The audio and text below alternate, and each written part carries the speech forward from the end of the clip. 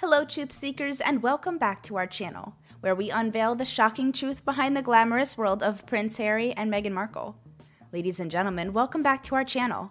We are back again with another fiery hot take that's sure to get people riled up. Today I've got to call out Meghan Markle for her latest publicity stunt that shows she is nothing but a selfish, spotlight-hungry diva. But before we delve into the tumultuous waters of this revelation, if you haven't already, do me a favor and hit that subscribe button and turn on notifications. You won't want to miss the explosive content we have in store. So now you all just saw the headlines. Just hours before the brave Princess Kate made her triumphant return to public life at Chooping the Color after battling cancer, Meghan had her little polo buddy Nacho Figueras shilling her tacky lifestyle brand online, posting pics of freaking raspberry jam and dog treats when Kate should have had all eyes on her courage and strength. Give me a break. This is just the latest example of Meghan's desperate antics to stay relevant and steal attention from the real royals doing the actual work. Kate is out there showing her integrity and service to the monarchy after going through hell with cancer treatments. And what's Meghan doing? Hawking overpriced junk that nobody needs or wants from her hasn't been American Riviera vanity project. Are you kidding me with this? Kate puts on a brave face after chemotherapy to honor the crown and her duties, and Meghan has the audacity to try and distract from that with some dopey product launch? For jams and dog biscuits of all things, it's just so tackily on brand for Miss former cable actress to cheapen such a poignant moment with crass commercialism. You'd think after getting booed at recent royal events and having those humiliating South Park parodies, Meghan might show some self-awareness, but nope. She's doubling down on being the cringeworthy Duchess of Desperation, shamelessly pandering for publicity no matter how inappropriate the timing or context. What's so maddening is how Meghan is constantly forcing these comparisons with Kate that she can never hope to measure up to. As Piers rightfully stated, whenever Meghan does anything, she just invites comparison with the Princess of Wales, and I'm afraid that in that comparison, Meghan Markle doesn't come off very well. He's not kidding. While Meghan was a fame-whoring actress born into luxury, Kate comes from a decent, hard-working middle-class background. She had no training or ambitions to be royalty, yet through dedication and humility, Kate has embodied morality and real dignity in a way Meghan could only dream of. When Morgan describes Kate showing courage and grace under pressure by appearing so poised and elegant at the Chooping the Color after chemotherapy, you can see the stark contrast with Meghan's vapid look-at-me marketing playing out in parallel. It's just so shameless and disrespectful.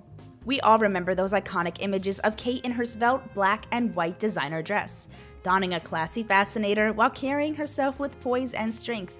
She looked every bit the storybook princess, bringing a regality and aura that simply can't be emulated or matched. And she did it with remarkable fortitude against the backdrop of her private cancer struggle. Now that's true courage and selfless service that commands global admiration. Then you have Meghan, once again trying to make everything about her mercantile brand an unquenchable thirst for the spotlight. Posting lame product shots the same day as Kate's brave return is just the height of delusion and narcissism. As Morgan said, does she really need to keep hawking tacky jams and treats in a transparent grab for cash and attention?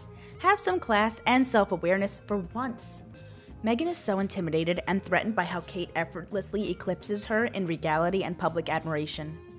That's why she incessantly has to one-up Kate or hijack the narrative with cheap stunts whenever the Princess of Wales is featured prominently. It's just so transparent how envious and insecure the former actress is about being a Z-list royal hanger-on. At this point, Meghan has burned so many bridges and alienated so much of the British public that her only move is to keep making desperate gestures for relevancy. She knows she'll never be taken seriously as an actual senior royal, so she defaults to pimping out her little brand with tone-deaf maneuvers, like the jam launch. It's just so sadly cringeworthy. The optics are just killer too. You have the graceful, self-possessed future queen showing such courage in putting duty before her own health struggles. Then you have her petulant, gosh sister-in-law dropping one of her idiotic product lines on the same day in a naked attempt to distract from Kate's shining moment. It's just so on brand for the former yacht girl to be so calculatingly thirsty. No level of PR spin can sanitize how inappropriate and disrespectful Meghan's actions were in this case. It's just utterly lacking in self-awareness and deference to the actual blood royals she is so threatened by. Meghan demands star treatment and top billing. Even when the moment calls for her to take a backseat and pipe down for once, it's just so galling. Ultimately, this sorry episode is just the latest data point proving Meghan is in permanently unrepentant territory. She will never stop her ravenous efforts to be the center of attention, even if she has to resort to bargain bin marketing ploys that cheapen the monarchy she so desperately wants to be accepted by. Mark my words, this attention-starved diva will only grow more brazen and unseemly with her stunts if she's not finally put in her place. She's shown zero ability to read the room or exercise the restraint that royal protocol demands. At this point, she's giving the middle finger to the very institution she is leeching off for her faux regal fame. What's it gonna take? Chopping her head off on the Punjab Green? Okay, not literally, but clearly denying her a role and platform that she's proven utterly unfit for is the only remedy here. Meghan has spit in the face of the family and established orders she's so coveted for clout. She doesn't deserve the privilege of being in Kate's regal presence after such disrespect. So that's it, folks. I'm officially calling for the monarchy to strip Meghan of her Duchess con artistry grift for good. Relegate her to her Hustler's Digest circuit that she'd be lucky to get on. And let the divinely graceful Catherine carry on bringing poise and honor to the monarchy as the future queen she was born to be. So what do you guys think about it? Please share your thoughts in the comments and let me know what you think. Until then, stay tuned for more shocking stories and scandalous exposés on our YouTube channel. Remember to like, share, and subscribe to stay updated on the latest from the world of the royal family. Thanks for watching. We'll see you again with some more fascinating news about the royal family. Bye for now.